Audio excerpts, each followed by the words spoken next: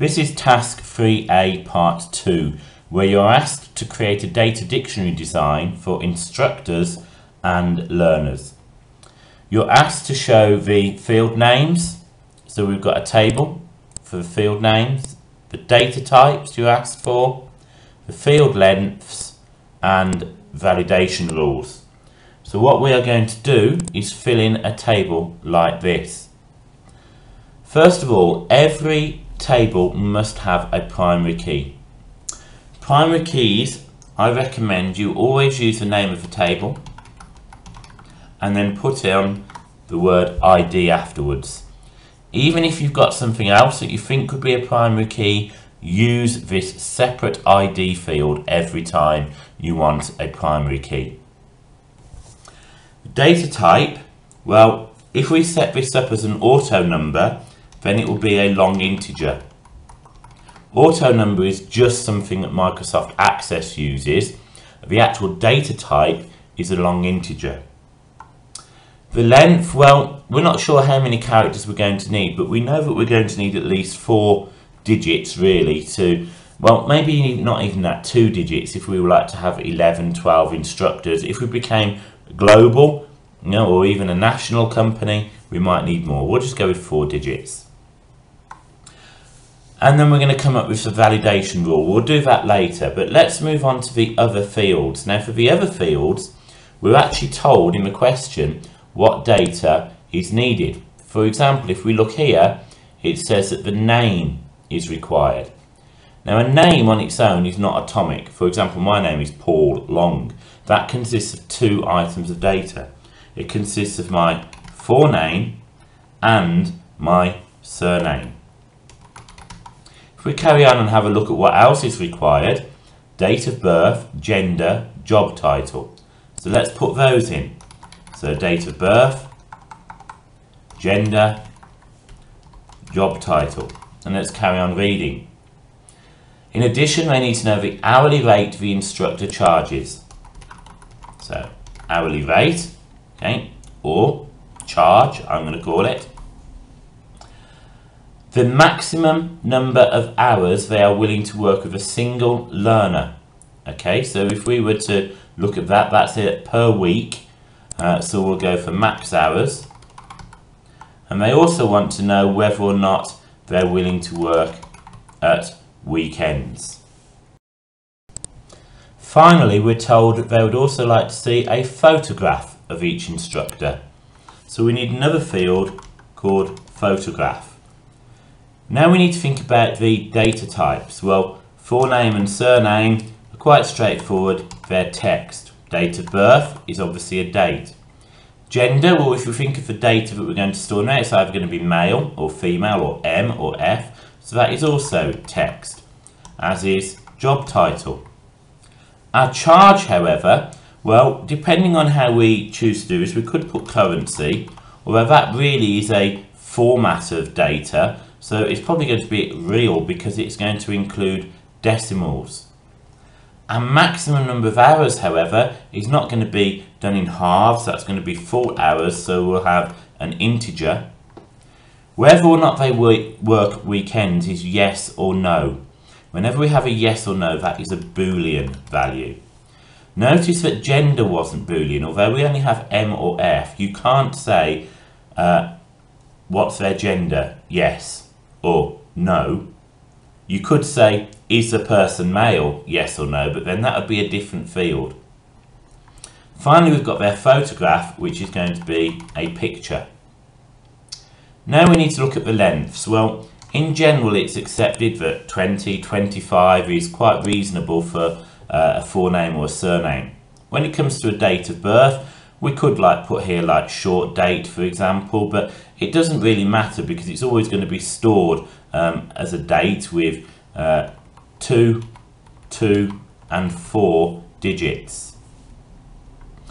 Gender, well, it's only going to be male or female, so that's M or F, so we'll just store 1. Job title, well, senior instructor, SENIOR space INSTRUCTOR makes 17 characters, so we need at least 17, maybe more. but our database will cope with 17 for now. Our charge we know is going to be a decimal. How much are we likely to charge? It's not going to be more than £100 or £99, so we'll stick with that. We'll need 2 decimal places. Maximum number of hours, well, I suppose an instructor might be willing to do 10, 11, 12 hours per week, so we'll go for 2 digits there. This can only be yes or no weekends, so it's got to be a single digit. The photograph, okay, well, that's going to be a picture. We could write this down as pixels or centimeters, but I'm going to go for a physical size of 15 kilobytes. We now need to put our validation rules in. Well, it's absolutely critical that our primary key, the instructor ID, exists. So we'll have a presence check. We can't say much about it, it's either got to be there or not. It's also important that if we put a record in for an instructor, we've got to have some data in there. We need at least a surname. So I'm going to put a presence check there. Now I'm not going to get any marks for this because I'm told that I need 4 different validation checks. That's not different to the one above, it's the same. However, it's worth putting in because let's say I hadn't done that one very well. I've got another option here. Our date of birth. Well, our date of birth has got to be before today. But as well as that, an instructor has got to be at least 21 years old. So what I'm going to put is it's got to be before today minus 21 years. Our gender, the instructor's either got to be male or female. So this is a lookup in list check. It's looking up in the list of male or female. The one before was a range check because it's got to be within the range of before 21 years ago. I'm going to put another range in there just in case I'm not allowed that one. So our charge has got to be bigger than 0. Our maximum hours has got to be bigger than 0. We can't have an instructor who's not willing to do any hours. And our weekends, well, we know it's Boolean, so it can only be yes or no, but we might as well put that in as a yes or no option. So that's the instructor table finished. I'm assuming that you're going to be okay working out the learner table because you're not actually given any fields, so you've got to decide what fields you're going to put in there yourself, and then you've got to come up with some validation rules. Now what I'm going to do is I'm just going to grab a table for the learner. So this is my design. I'm going to label it learner, and I should of course have labelled the first one instructor. And I'm going to put in this table, and we're just going to have a look at this one validation rule, or 2 validation rules here. First of all, we're going to have what's called a picture check or a format check. That is to say that a telephone number can only contain numbers and spaces. So that's not the same as a data type saying it can be a number or it can be text. We're saying it cannot have any letters in it. It can only have numbers and spaces, so that is the way it's formatted. It's a format check. And I've put here a license number.